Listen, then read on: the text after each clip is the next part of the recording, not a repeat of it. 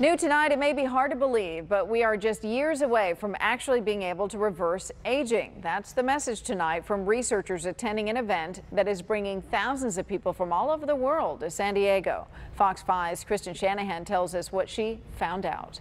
Many of us wonder what it would be like to go back 20 years. Well, that could become a reality sooner than we think, says those dedicated to the longevity movement. We now have the conventional people understanding the prospect of immortality is here. Bill Faloon, the co-founder of Life Extension, has spent much of his life working on improving health and age. What I project is going to happen over the next 10 to 12 year period is that the results from ongoing clinical trials, this involves people, not animals, is going to demonstrate significant age reversal. Making older people grow biologically younger via interventions that are working in the laboratory animals and they're being translated into human studies. But how? There's no one magic bullet. It means that you have to do a whole bunch of things jointly. And it's the cumulative effect of fixing all the various types of damage that does the trick. Fixing damage that comes with age that researchers say can be reversed by doing things like stem cell therapy and putting youthful blood and plasma in older bodies. Not necessarily fixing all the damage, but fixing enough of it so as to roll back the clock and buy time. To learn how to live longer and better is why people from all over are attending this year's Revolution Against Aging and Death Festival. And you can learn much more about this topic here at RAAD Festival that's being held at the Town and Country Resort and Convention Center. The event runs until Sunday. For those who don't know all about me, I've dedicated the last 41 consecutive years to identifying technologies aimed at enabling people to live longer in good health with no upper longevity limit. None. No limit. But what I do need are my slides to be put on that screen. And I hope they're going to do that real soon. But for the first time in my history, literally first time in my history or medical history for that matter, I'm able to cite a published study, published earlier this year, peer-reviewed published study showing that we are winning the war against biological aging. This is unprecedented. We as a group, the American population as a group, have slowed their rate of biological aging. The study looked at people starting in 1988, followed them to 2010. Men decreased their biological age by over 4 years, women by over 3 years. And what should impress everyone in this room is that the degree of age delay had a lot to do with modifiable health behaviors. And hey, that's what we're all doing here. We watch what we eat. We replace our hormones. We take the appropriate supplements. We take the appropriate medications like metformin. So I'd like to think that as this group is concerned, we've delayed aging far more substantially than this national sampling of Americans, which included unhealthy people. Now, this is a tremendous advance. These were some of the blood test parameters and blood pressure and lung capacity, some of the parameters they use to measure biological aging. And as a group, these people were slowing their rate by a substantial number. And we're talking here about 2010 was the cutoff. In the last 8 years, we've come a long way. We've done a lot better than that. So what we're looking at is the first evidence in human history of a population-wide delayed effect of aging. We are winning the war against aging. Haven't won it yet, but we are winning it battle by battle. And what does that translate into? Well, a leading cause of death. 8 million people suffer congestive heart failure, and what happens is they suddenly die. They die in their sleep, they have a heart attack, but starting in 1995 and going to just 2014, just a brief period of time, technology advanced so that there's 44% fewer sudden deaths in congestive heart failure patients. This is how aging is being slowed and how degenerative illnesses are being thwarted. It's happening all the time. And I appreciate what Terry Grossman talked about relating to Alzheimer's disease, because it segues exactly into what I'm going to talk about right now. Now, there is a record number of humans in the United States with Alzheimer's because there's a record number of elderly people. But the prevalence of Alzheimer's disease is plummeting. These are 4 independent published studies showing, beginning around 1980, Alzheimer's prevalence in older people, in other words, the percent of old people who develop dementia, it has dropped substantially. And the medical community, they identify some of the factors involved in this reduction in dementia prevalence, including better education, avoiding tobacco, but most important, paying attention to your cardiovascular risk factors. What you do to reduce your risk of a heart attack, it's reducing your risk of vascular dementia, Alzheimer's disease. It's giving you a dual benefit. It's also, of course, protecting your kidneys. So what the mainstream has overlooked, major oversight on their part, is that starting in the 1980s, there has been a 20-fold increase in the use of dietary supplements, huge increases in the use of bioidentical hormones. And again, for people like us, we're watching what we eat. And we are the ones, as Terry Grossman pointed out, we are the ones that are enjoying this huge reduction in our risk of dementia. So we're being rewarded. If you wonder, I eat these organic foods or I avoid these toxic ones, is it really helping? Yeah, it's keeping you from losing your mind. It is benefiting you. Now last year, I showed a slide like this, study published in JAMA showing, starting in 1980, which happens to be the first year we published our newsletter, but starting in 1980 going to 2014, there's a 50% decrease in the leading cause of degenerative illness, heart attack. And what some scientists did at the University of Washington is they made a map to show, this is a 15-second video I'm going to play for you, by the way. This map shows what a 50% progressive decrease in cardiovascular deaths looks like. And as that country turns blue, it represents fewer numbers of people succumbing to heart disease. That's a baseline, by the way. The yellow and orange areas are higher rates of cardiovascular disease. And what's happening, as you're seeing, those rates are going down. Fewer people are succumbing to heart attacks and strokes, and it's because of technology advancing and people taking better care of themselves. It's a combination. It's not just one factor. So this map, again, showing a huge decline in age-related disease, and for most people, they don't even understand this is happening. If you ask a typical person, are heart attack incidences going down, they really won't know. They'll probably say no. But guess what?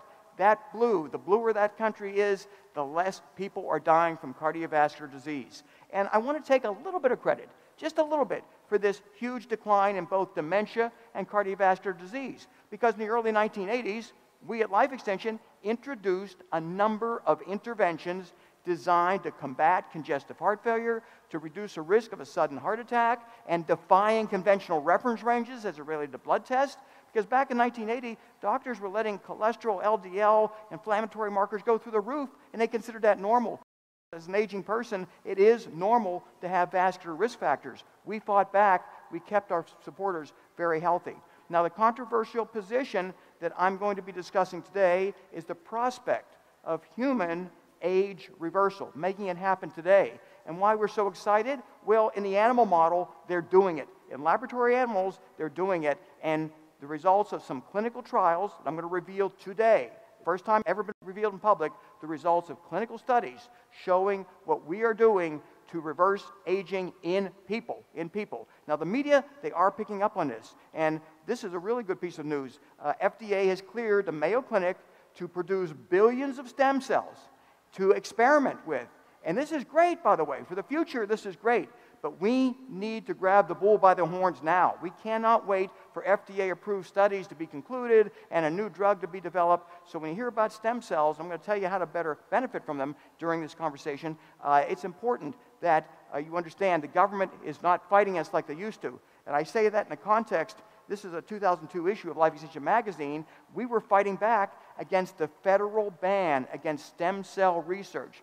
Very disappointing. And this is one battle we did not win. That ban took effect around 2001 and stayed in effect till about 2009. A lot of lost opportunities. So if there is ever a threat by the federal government to shut down any research project, we got to fight back. We need to write our congressmen every day, call your senators, don't let them stop us again. Because there's a lot of people who aren't in this room because that research, unfortunately, was suppressed. AARP, April 2018. I thought I was reading something out of Life Extension magazine because they're talking about science advancing to the point where older people are going to live longer, they're going to be healthier, and it's going to open up all kind of new opportunities that they never thought that they'd have. So we're getting mainstream recognition, and AARP historically has been very conservative. They have not advocated for age reversal therapies. As it relates to the prospect of immortality, National Geographic did a nice issue talking about people like me, talking about people who want to live forever. And that was followed up by an investigative report. And this was really one of those reports designed to torpedo what we're trying to accomplish. In other words, to find out, is this real? Is this fraudulent? I spent a long time with the writer. He went up to Harvard, went up to Mayo Clinic. He went around the country interviewing these scientists. And the conclusion was that aging is going to go in reverse, but no one yet agrees that immortality is going to happen. And that's okay. When all the experts on one side say, yes, we can reverse aging, but that doesn't mean we're going to live forever, that's okay. I like being in a minority. Typically, historically, those are the people who are correct. George Church, you may have heard of this guy. He is an immortalist, I've been told. He is working with CRISPR-Cas9 gene editing technology. He believes within the next 10 years, he is going to be able to make aging a manageable condition, perhaps even cure it altogether. Now, he's going to do some studies real soon on 12-year-old dogs, and if their aging process goes in reverse, George Church intends to be one of the first human beings to ever test them on himself. He is a self-experimenter. We love this, by the way.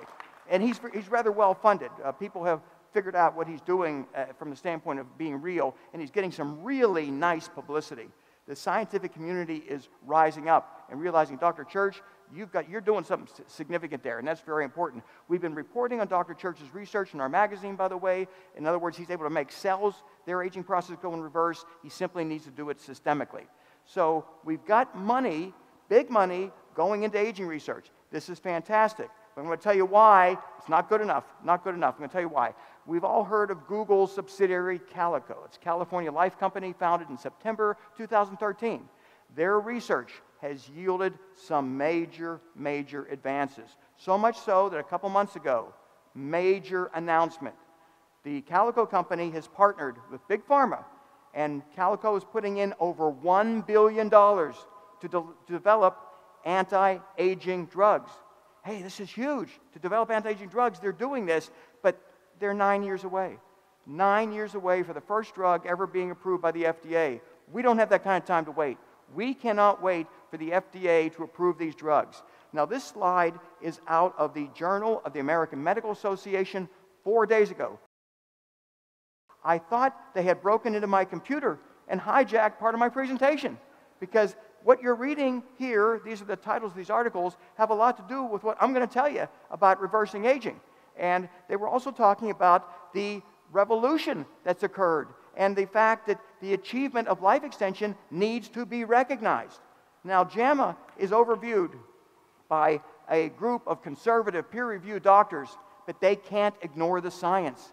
Age reversal, radically extended lives, it's happening, and they are recognizing it. This is a major achievement, by the way, a major achievement. Even people who are not as motivated as we are cannot overlook the fact that rapamycin and metformin may extend our healthy lifespans by 20 years. Bear in mind, this is in JAMA, the American Medical Association's own journal. They're recognizing aging as a condition that we need to deal with. Now, this is the stair-step approach, the sequential order of biological age reversal interventions that we're going to recommend.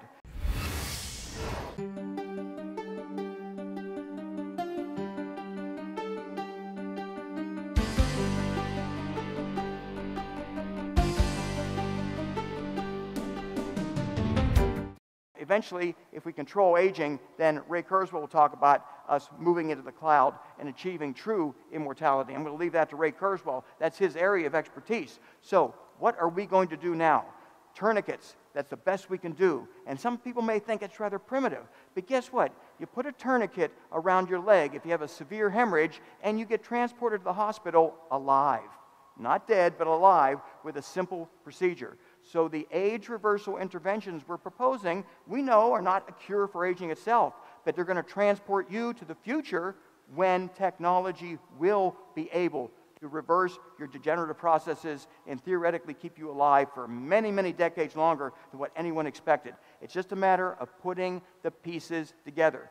We've got the pieces, just got to put them all together. And that's the reason that I'm here talking to you today. Now, our battle strategy is to investigate potential age reversal interventions, and then most important, we've got to validate baseline and follow-up. We cannot forget about the critical need to validate what we're doing. So what we put together is an age management panel that includes clinical measures and surrogate biomarkers to indicate whether or not, if you go down to Panama for Dr. Weirden's therapy, we want to see where you are baseline, and we want to see where you are a month later. We want to see how well it's working. And these tests, I'm going to go through these pretty quickly, but one of them deals with thrombosis. That's a leading cause of death in people over age 50. Well, if you're at high risk for a thrombotic event, and that means an ischemic stroke, coronary artery blockage, your kidney shutting down, we want you to correct that. We want you to correct that as much as you can before you undergo the experimental therapy. And I'm just going to briefly go through the different components of this age management panel. And it's only designed for people who are contemplating getting into a research project or self-experimenting and getting that baseline and then following it up. So we're going to look at a lot of markers of aging. We want your hormones as much optimized as they can be before you undergo the therapy, because hormones enable our cells to talk to each other. If we can restore cell-to-cell communication, we're probably going to see a much better result. Insulin-like growth factors, well, these can regenerate the thymus gland. These can do a lot of good benefits, but too much can maybe cause cancer. So we want to make sure that what benefit you're getting as far as increased growth factors are not going to hurt you. These, again, I'm just going through the different panels that are included in this age management profile. The idea is, especially with the immune system, if nothing else kills us, immune senescence will. We need to identify where you are at baseline and see where you are at follow-up. And if we can see this data working, it gets on our website, our rescueelders.org website, so you know what's working in the real world. And we are an independent group. We don't have any financial interest in any of this. We simply are trying to let you live longer. So the last component of these age management profile, again, organ function. Very important. A lot of you, by the way, are suffering from some progressive kidney failure. And some of these therapies may reverse that, so we want to see that. Now, here's the problem. These kind of tests can be very expensive. Quest Labs, if you do all those tests that I mentioned, $4,000. $4,000. We've been able to use our bulk purchasing ability to get the test down to $695. It's still a lot of money. It's still a lot of money. Now, a lot of you, or some of you, have great health insurance. And if you get your doctor to prescribe these tests, your insurance company may pay for all or part of those tests. So if you go to the proper doctor who prescribes these, and we list these on our website, so you can just print out a sheet and say, Doctor, will you please just write a prescription for these and let me go to the blood test lab, you might be able to get these tests done for free, which means you have more money to spend on your interventions. So we are making this publicly available. There's nothing secret about what we're doing, but the bottom line is the tragedy of lost data. And one quick anecdote, one of our supporters ran down to Dr. Weirden's clinic. He got therapy. He calls me up, sends me his blood results, and is asking me, well, how am I doing, Bill? I said, where are your baselines? He didn't have them. We lost that data forever. We don't know how well his aging process may have been reversed. He didn't do the baseline testing. It's absolutely imperative that this be done. And again, JAMA is giving me a real nice opening, because they've just endorsed one of the first therapies that I'm going to talk about today. This is absolutely incredible. JAMA has basically said that senolytic drugs may transform medicine. It may become standard medical practice. Now, senolytics are compounds that selectively remove senescent cells. And we want to get rid of these cells because they will impede organ function. They emit chronic inflammatory signals. And what a lot of people don't know is they're highly metabolically active. They're basically zombie cells, but they're spewing out protein-degrading enzymes. Just think about this. You've got a senescent cell amongst a bunch of healthy cells, and that senescent cell is spewing out metalloproteinases. Those are protein-degrading enzymes, and they're killing your healthy cells or causing your healthy cells to turn senescent. This is a critical component of an age reversal program. We've got to get rid of the senescent cells. And if you look at a study published in 2015 that ignited a firestorm of interest, you look at those benefits that the animals got in response to 2 available senolytic compounds, and they have to be used together. Dasatinib, a leukemia drug, and I'm going to tell you why, don't worry about it. You're only going to take 2 doses a year. Leukemia drug dasatinib and dietary supplement quercetin. You can get that anywhere. So 2 available compounds can perhaps give you those kind of benefits. And CNN, right after RAADfest, they published a study and aired it that these senolytic compounds may start being tested in people. Well, they were a little bit optimistic because the conventional guys haven't done it yet. I've got a big surprise for you in just a few slides to let you know what we've been doing, because we don't ignore the science. And as it relates to the government, they're actually putting money into senolytic research because they realize if they can remove accumulated senescent cells in older people, well, they're going to save Medicare a heck of a lot of money. And the media has been reporting on these zombie cells. We all harbor them. These are senescent cells that damage our healthy tissues, ignite chronic inflammation. We need to get rid of these senescent cells, and pretty much everybody agrees we're on the right track. This is something that has to get done. And if we don't do something about it, a lot of the other age reversal therapies that we're trying to incorporate in our bodies, they may not work. Because you get some fresh young stem cells put in your body, and you've got these senescent cells spewing out protein-degrading enzymes and creating a chronic inflammatory problem in your body. Well, those stem cells are not going to give you the benefit that you'd like to see. But first, before you undergo any stem cell therapy, get rid of those senescent cells. It's probably going to make it work better. And there are a number of different compounds being investigated right now. But what we know already is dasatinib and quercetin work in the animal model. And I'm going to give you a piece of news very soon as it relates to companies that are doing the work on the research. But what's happening is we're seeing real-world results in self-experimenting people. Now, Unity raised a bunch of money. They're going to be doing senolytic research. This is fantastic. But look at that time frame. They're looking at 12 months to start the study, multiple years to oversee people doing this and doing all the measurements, and then waiting for FDA approval. We don't have time to wait. So we appreciate Unity doing what they're doing. We love it. But it's not fast enough for us. So the impact of senescent cells is underappreciated. This study came out just 2 months ago, and again caused me to amend my presentation. I wasn't going to present this, but it's just too compelling. They took a few senescent cells and implanted them into healthy young mice. And guess what happened? Well, the mice started to accelerate their aging process. They started showing the decline that occurs with aging, normal aging. And then when they transplanted these senescent cells into old mice, well, the old mice also suffered accelerated physical decline, and they died sooner. But here's the great news. Here's the great news. They took old mice who had natural accumulations of senescent cells, and they took the poor group of old mice who had senescent cells transplanted into their body, and they gave them dasatinib and quercetin.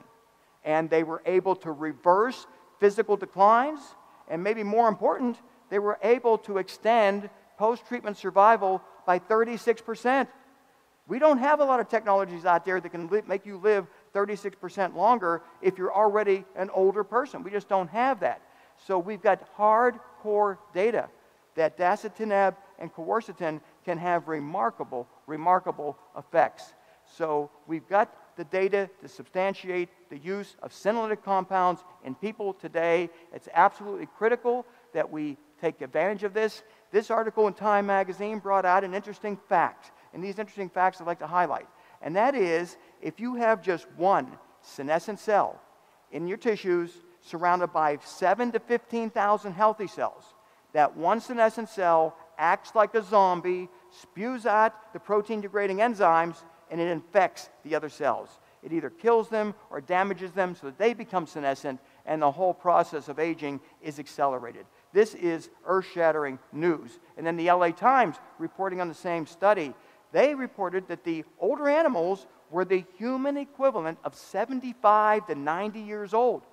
Now that's great news, because sometimes they'll treat mice that aren't quite old and they get a nice benefit. But hey, we're old. I hate to say it. I'm going to turn 64 real soon, and I don't have the time to wait, which is why I'm a proponent of people initiating these therapies fast. But to think that they were able to reverse aging, extend post-treatment survival by 36% in mice that were the human equivalent of 75 to 90, that is a major breakthrough.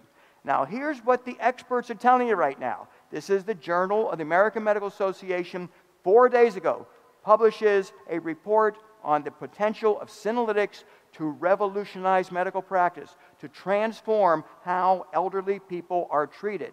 And they're telling you to wait. They're saying wait for more studies to be done because we don't know if there are toxic side effects. Now, so the world found out 4 days ago about senolytics and the fact that they're toxic. You want to get them out of your body. But what nobody else knows about, except the people in this room, because I'm going to tell you right now, is we've already done the research. We didn't wait. We jumped on this. And as a result, we already know that dasatinib and quercetin, based on every measure we could look at, it's not toxic and incredibly beneficial to people with severe osteoarthritis. Many of these patients had bone-on-bone osteoarthritis, no cartilage left whatsoever. We gave them just 2 doses of the dasatinib and quercetin, and 90% had significant, if not complete, relief from pain, improved joint mobility, and 6 months later, they wanted to do it again, because 6 months later, more senescent cells accumulated, and they wanted to get rid of them. Now, Life Extension paid for some MRI tests to be done baseline, and we're going to get the follow-up results in December 2018. We want to see if there was not significant cartilage regeneration in the joints of these severe osteoarthritic patients. A lot of people don't believe you can do that, but I'm going to show you a way that it probably can be done, and it is being done. Again, the results of our study show that we can make something go away as severe as osteoarthritis without any cartilage whatsoever in your joints. Okay, this is the senolytic dose protocol. Now, most of you have the age reversal update that was handed to you at your registration, but if you lost it, that's okay, because I printed up 2 copies for everyone here. And I spent the last 13 months non-stop working on practical approaches to reverse aging. So this is the protocol. It's based on your weight. Based on your weight. We are making progress. We are winning this battle. And a lot of people just don't understand that. Now, pricing is a big problem. If you buy the dasatinib like a cancer drug, it's going to cost you over $2,000. Rip-off price. But we've been talking to compounding pharmacies, and we should have a listing of them. They believe they can make the 2-dose protocol for under $200. For under $200 once a year, that's all you need to spend, instead of what would be $2,200 if you use the FDA-approved version. So, if you wonder, I appreciate your applause. I'm just trying to make sure I get my talk in here. If you wonder, how does removing senescent cells regenerate cartilage? Well, as you've learned, senescent cells spew out protein-degrading enzymes. What does that mean? Well, you're never going to regenerate your cartilage if you don't get rid of those protein-damaging senescent cells. So you do that, the macrophages will clear them out in about a week, and then you've got the ability to have your chondrocytes rebuild cartilage. Cartilage regeneration is going to become a reality. And an even more effective way, we believe, is to use NAD plus infusions, plus senolytic therapy, and that should give you an even greater rebuilding of your joint cartilage. The sirtuin-6 is expressed in response to resveratrol and increasing levels of NAD+. So get rid of the senescent cells, replace your NAD+ down to a level where you're young, and you may see a virtual miracle occur as a result to your osteoarthritis. But by the way, I want everyone to know, if you engage in these studies, you need to register on a Rescue Elder site. We need to know how well it's working. It'll be an absolute disaster if we don't validate and catalog and evaluate the results. Now, NAD is something we've been talking about for a long time. 2001, we at Life Extension made an NAD+ lozenge. The problem was it took an hour to dissolve in your mouth, it tasted like gasoline, and it was too expensive, way too expensive. So we developed it, couldn't do anything with it, but we knew how important NAD was. And thank goodness, some people at a company called Chromadex, they were able to acquire the rights to something called nicotinamide riboside that has been proven in numerous studies to increase your NAD+ levels. So this is a tremendous advance. So we launched the nicotinamide riboside in 2014, and I think almost everyone here understands the importance of that and is taking it in one way or another. And Time magazine earlier this year reported that nicotinamide riboside is reversing aging in older animals, or at least NAD restoration. There's a couple ways to do it. But they're saying old animals behave younger and look younger in response to NAD replacement therapy. So we have a potential fountain of youth, according to one Harvard professor, and that second quote is even more important, because what this individual believes is when our NAD levels drop to 0, we die. It's that simple. And I'm going to show you some slides that indicate how close we are to having that happen. But here's another study showing when you replenish NAD and use some resveratrol, you reverse vascular aging. That's a major, major problem with the aging process. Now, we're seeing conventional medicine merge with so-called alternative rather quickly. The American Heart Association is investigating the use of NAD restoration to treat congestive heart failure. Now, it used to take decades for the mainstream to pick up on what we did, but they're now picking up on it in a few years. So this is a real major advance. You're seeing mainstream people, American Heart Association, JAMA, you're seeing them doing some pretty impressive work. So the importance of NAD+ is multifactorial, but we should understand our DNA strands break every single day. And we have repair enzymes that enable those DNA strands to be put back in order.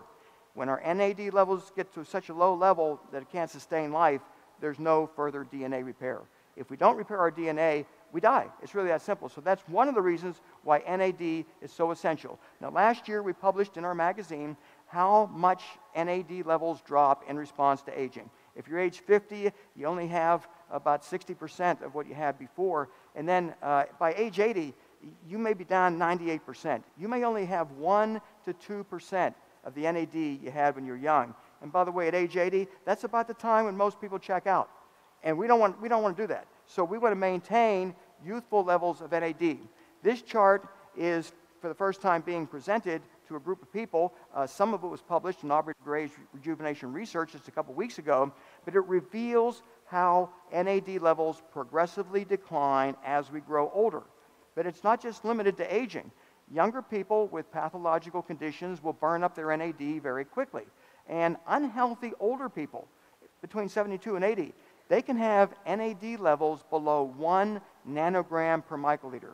That is a very low, dangerous level, because if it's below 1, they're going to drop to 0 pretty fast. And typically, unhealthy people between the ages of 72 and 80, guess what? They don't survive that long. So we need to boost those, and there's a number of ways to do it. This data, some of it's published, some of it is not yet published. You know it right now. And ways that you can accelerate your NAD decline, by the way, is physical and mental stress. Understand that. Put yourself under a lot of stress, you are reducing your NAD. That is not good. And then we've got the issue of ethanol. Too much alcohol is going to burn up your NAD. So we need to make sure we do something. I'll talk more about this on Sunday, how to restore your NAD in a scientific manner. And the impact of an NAD deficit is analogous to aging. You start losing your NAD, you get old, and you feel old. Now, the next slide I'm going to release is from a not yet published document. I'm only releasing it to this group. It'll come out in a publication soon. But this was the impact of us doing aggressive NAD restoration on a group of metabolic syndrome individuals who had multiple diseases, and they're about average age of 79. These are the findings from NAD infusion studies, and we actually repeated this study just to make sure the findings were real. Because they were so good with the first group of people, we said, this may not be true. We can't get all of those benefits with just one intervention. And guess what? We repeated the study, and we did. We were able to get similar results. We're basically reversing aging using NAD infusions and then follow up with a nicotinamide riboside supplement to keep your NAD level high. Very, very important. These are ways to restore NAD. This is in your manual, so I'm not going to leave that up here too much longer because you already have it in writing. The bottom line is we are running out of time. I'm going to turn 64 sooner than I'd like. I mean, real soon. And that is a big concern to me because it means I have less than 20 years to achieve my objective of gaining total control over aging. But a lot of you have less time. And as a result, you need to be even more aggressive than I am in dealing with aging so that you can be around and to benefit. Now, Jeff Bezos, we love people who write these kind of checks. We love it. But he's only 54, and this is just one of his many projects. He does not have the sense of urgency that I or most of you have. He's hoping it works, but it's not his #1 priority. It certainly is my #1 priority, which is why this group is so important. So this is our ultimate objective. If we can raise sufficient money, we will test every single one of these therapies in different groups of people and see what is the absolute rational order that we should use them in. And if we can raise money, this kind of research occurs. We don't want to wait until we get in this position to say, maybe I'll write you a check. It's not going to work. It's not going to work. We need to move the technology forward because Dr. George Church may cure aging by year 2030. And if he doesn't do it, frankly, guess what? Guess what? Other people are using CRISPR-Cas9 technology too. They're using CRISPR technology to take our old somatic cells and turn them into induced pluripotent stem cells, which then produce healthy functional cells. So there's others doing the research. There is no upper limit to how long people can live. This is a study published in Nature in 2017, published just last year. So they called me the Forever Man in popular science.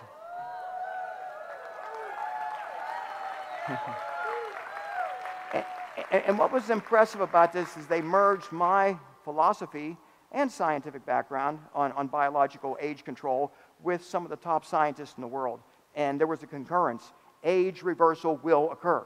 It's going to happen, but we need to make it happen faster. That's the real bottom line. Again, putting the pieces together. That's all we need to do to give us that extra 12 years, get us to year 2030, and from then on out, I think it's going to be easy. So this is our sequential order of age reversal interventions. It's outlined in the booklets that you were given when you registered, and if you lose it, it's okay, I printed a second copy for you.